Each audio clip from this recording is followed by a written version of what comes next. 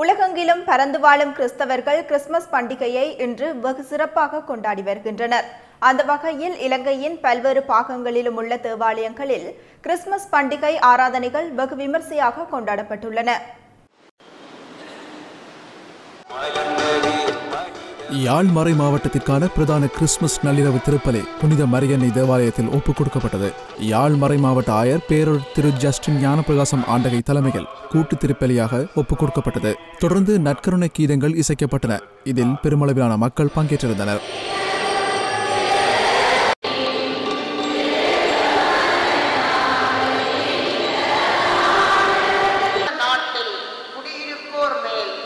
வவுனியா இரம்பைக்குளம் அந்தோனியார் ஆலயத்தில் நத்தார் தின சிறப்பு வழிபாடுகள் இடம்பெற்றிருந்தது. அருட்தந்தை சத்யராஜின் தலைமையில் இடம்பெற்ற விசேட வழிபாடுகளின் பின்னர் திருப்பலி ஒப்புக் கொடுக்கப்பட்டது. மட்டக்களப்பிலும் இயேசு கிறிஸ்துவின் பிறப்பின் மகிமையினை வெளிப்படுத்தும் வகையிலான விசேட நள்ளிரவு ஆராதனைகள் நடைபெற்றன. பிரதான ஆராதனை நிகழ்வுகள் மட்டக்களப்பு மறை மாவட்ட ஆயர் பொன்னையா ஜோசப் தலைமையில் மட்டக்களப்பு புனித மரியாள் பேராலயத்தில் இடம்பெற்றது. இதன்போது இயேசு கிறிஸ்துவின் பிறப்பினை குறிக்கும் வகையிலாக அமைக்கப்பட்டிருந்த மாட்டுத் தொழுவம் ஆயரினால் திறந்து வைக்கப்பட்டது. அதேபோன்று புத்தளம் மாவட்டத்தில் உள்ள தேவாலயங்களில் ஆராதனைகளும் வழிபாடுகளும் இடம்பெற்றதுடன் திருப்பலியும் ஒப்புக் கொடுக்கப்பட்டது. இதேவேளை மலையகத்திலும் கிறிஸ்தவர்கள் கிறிஸ்துமஸ் பண்டிகை மிக விமர்சையாக கொண்டாடி வருகின்றனர்.